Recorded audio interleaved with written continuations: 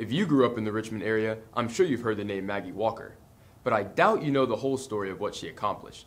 Maggie Lena Walker was born 2 years after the Civil War ended, to a mother who was a former slave. As a child, she and her mother supported themselves with the laundry business.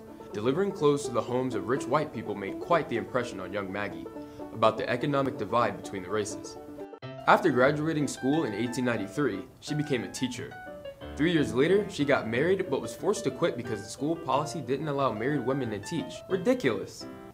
On the upside, she got more involved in the Order of St. Luke, an organization dedicated to the social and financial advancement of African Americans.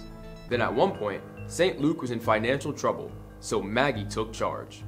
She started a newspaper that promoted black entrepreneurship while tackling big issues like civil rights. She opened a clothing store downtown giving jobs to women.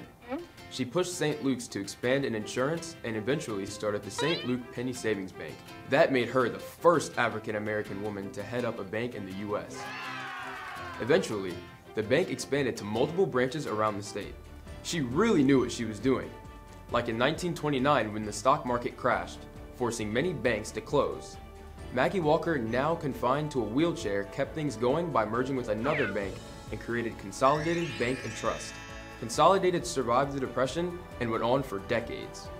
Today, her home in Jackson Ward is a museum. She has a statue on Broad Street, and I'm sure you've heard of Maggie Walker's Governor School.